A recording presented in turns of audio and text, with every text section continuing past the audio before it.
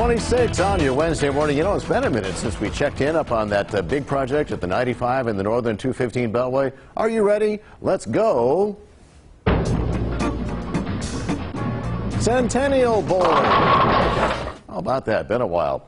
Okay, so the Nevada Department of Transportation, they are doing a complete overnight closure of the southbound 95 at the 215 this week. But you don't have to freak out for a couple of reasons. First, it is only during the overnight hours, and it's pretty easy work around the hours. Well, it started at 8 last night, ran till 5 this morning, but they're doing it again tonight and tomorrow night. So drivers on the South 95, you cannot go through under the Beltway, but the detour is pretty easy. They take you onto the West 215 over to Durango. Right, you hop across the freeway to Centennial Parkway, then it's a short hop to the 95 South ramp, and you're on your way.